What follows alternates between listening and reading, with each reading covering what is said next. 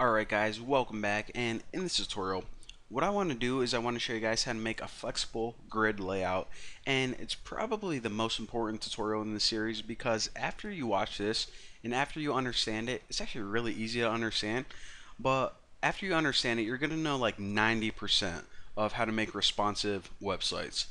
So with that being said, let's go ahead and get started. Now I deleted all those divs from the last tutorial inside the body, and I also cleared out the CSS file. So what I'm going to be doing is I'm going to be making a menu bar at the top, and it can actually have as many buttons as you want on it, but I'm just going to show you guys how to do it with 4 buttons because I don't know, it's the first thing that came to mind.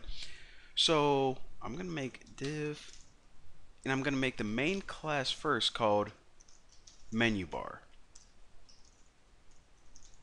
Now of course this is just going to be one element, and it's going to sit at the top of your website, or it can even sit at the bottom or the side, wherever.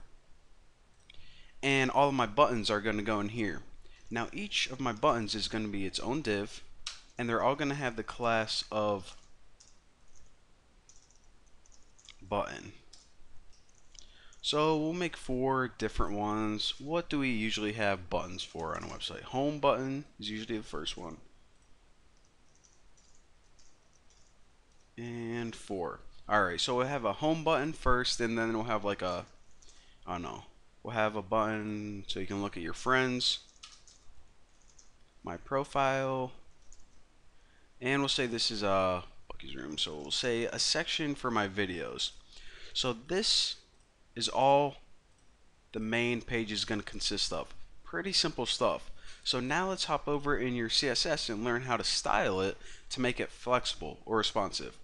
So the first thing I want to do is actually just style this main menu bar. I'm not going to be adding any actual responsive properties. I just want to give it some styling so we can see what's going on, distinguish it from the rest of the elements. So I'll just put the text color is going to be white, since I'm going to be making the buttons a color, so black font might show up kind of weird on it. And I also like to center align all the text on the main menu bar, so this way we don't have to do it on every single individual button. So now the only other thing we have to do is actually style these buttons right here. So of course the class was button. Now since our background is white and we want to actually see these buttons, we need to give these a background. I'll just make it 777, 777. This is kind of like a light gray, kind of like an average gray. Now for the width, remember, we never want to use pixels. What we want to use is a percentage. Now we have 4 buttons, 1, 2, 3, 4. So what we could do is we could give each of these a percentage of 25 and it'll be fine.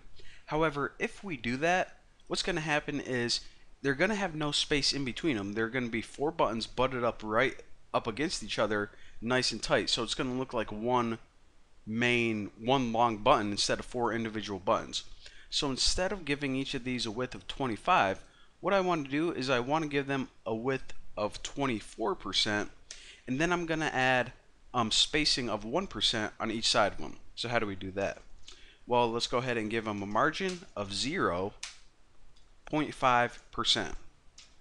So what this does is it sets the top and the bottom margin just to 0, just what it was by default, and it gives you a left of 0.5% and the right of 0.5%. So the main width of 24% plus half on the left of and half on the right, that gives 25% to each button. So now we have 4 individual buttons, and also they have some padding in between them. And I don't want to say padding because that's something else. They have some space in between them. So now the only other thing I want to do is I want to float these to the left, and that'll just make sure that they appear to the left and right instead of stacked on top of each other. So now let me save this and refresh, and check this out. We now have 4 buttons, 1, 2, 3, 4, and they each have a width of 24%. So whatever this parent is, let me shrink this so you guys can see it. Whatever this main parent is, each of those take up 24%, and also maybe kind of hard to see, but there is pretty much 1% space in between each one.